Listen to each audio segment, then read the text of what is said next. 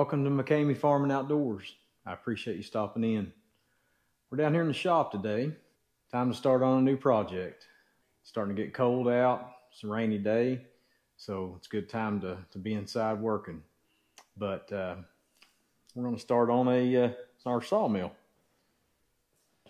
So for the last 4 or 5 years, I have been wanting to build a sawmill, and things would come up, never would happen. Other things would come about, you know, life changes, sports, all that sort of thing. And I finally made the decision. I said, all right, I'm just going to have to start buying some of the parts, and then I'll have to finish it. So that's what I've done. I've got started on the process, and I wanted to bring you all along on the journey of building this sawmill.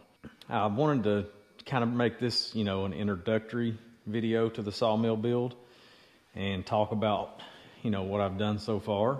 You know, I didn't want to bore everyone with, because really all that's been done is just a lot of cutting, a lot of grinding, and a lot of welding.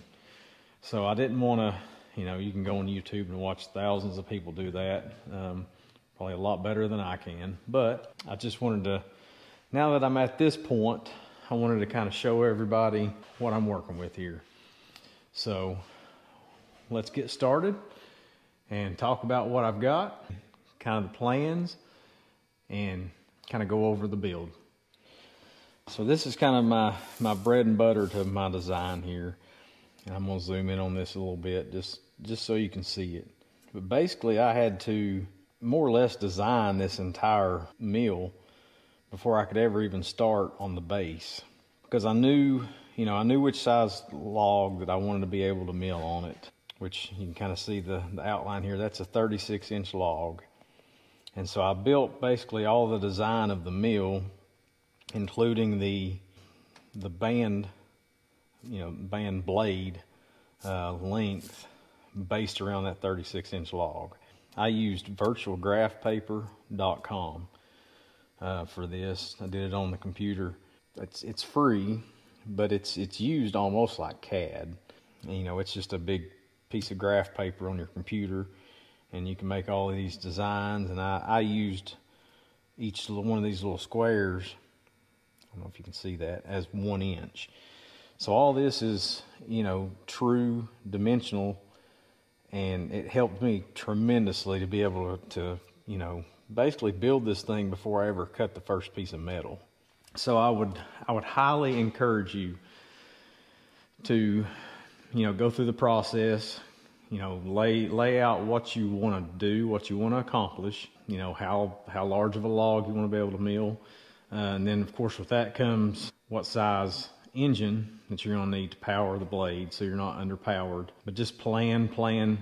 That's the biggest thing that I can stress on this process, because like I said, before I even cut the first piece of metal, I kind of knew, you know, based on that design, how wide I needed to be from this edge rail to that edge rail. You know, because a lot of that was, like I said, dictated by what size log I wanted to be able to mill. And then that also determined, you know, the width of my head up here, because the blade length that I had to purchase also dictated what I needed here. So like I said, be sure to plan, because you don't want to buy a lot of stuff and buy a lot of material just to find out that it's not going to work. So let's talk a little bit about the bed first. I wanted to make it big enough to where I could easily mill a 16-foot plus board or 16-foot log on here and still have room. So I made the bed of the mill 20 feet long, which works out really well because the material that I bought, you know, all these longer pieces are sold in 20 feet lengths. So that's what I ended up going with, and it made it a lot simpler. As far as the carriage goes, most of it is built out of 2x3 rectangular box tubing.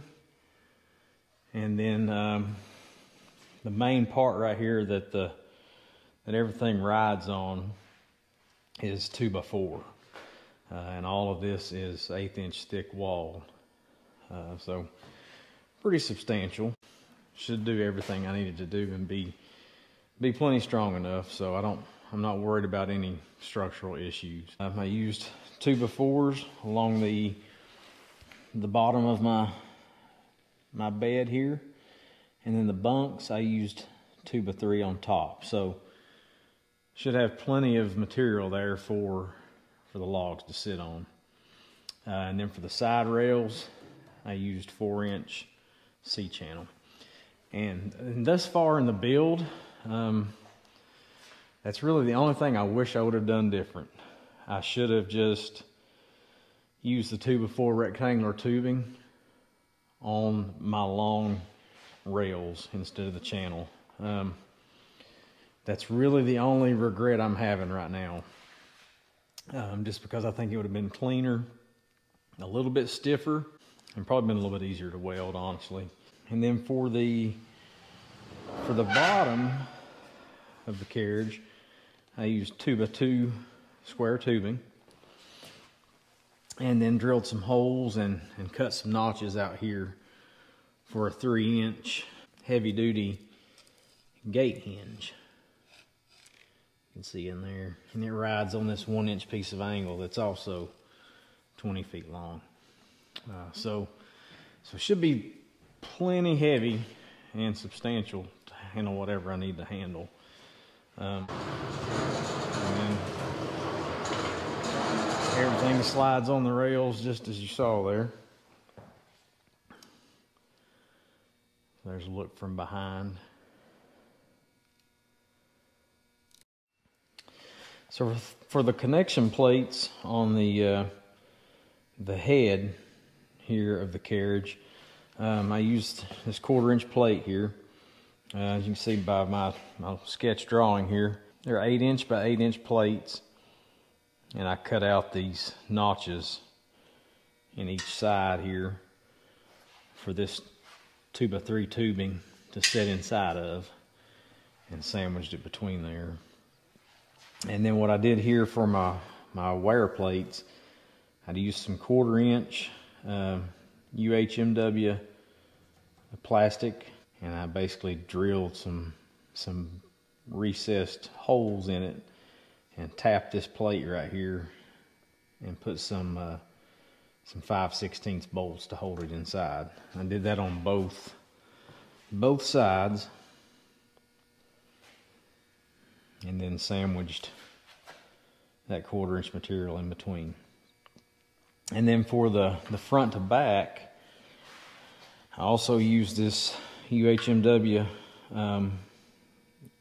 basically round stock. It's 1-inch thick, 1/4-inch wall, very durable, and so this is what will ride up and down on the carriage frame. And all of this is, very good for wear. That's what it's really made for. So it should hold up to the elements and do what I need it to do. And so far, from what I can tell, this thing goes up and down very good. I still need to, of course, get it painted and probably put a little bit of oil on it, which would probably help it out that much more. But just, kind of playing around with it, going up and down, it seems to do really well. I definitely think when I get my assist cables on it to go up and down, it's not going to be any issues at all. And it took me a little bit of time to get everything ordered in, but like I said, I've got all the parts now. I've got engine, I've got all my band wheels, I've got the roller guides, everything here to finish that out, bearings, shafts. I've made my plates for that, and I'll go over some of this stuff in another video. But yeah, here's just a little portion of the parts and pieces that I'm gonna need here. And I do plan to make this a power feed as well as a power up and down. So there's gonna be a little bit of a series to this, and there's gonna be different steps along the way, and I plan on making, splitting these videos up into different sections, and like I said, make a series of it That way, you know, the videos aren't too long and you can kind of go back and pinpoint in on a process of what you might want to see. Yeah, I think that's going to do it for this video. Like I said, just wanted to have a little bit of introduction on this bandsaw mill, kind of what the plans are, a look at the bed and the carriage. That way you kind of have an idea of what to expect coming up. So I hope you follow along on the process and come back and go with us on this build. I appreciate you watching, and for more on this, subscribe. That way you can keep up with future content, and I appreciate it. We'll see you on the next one.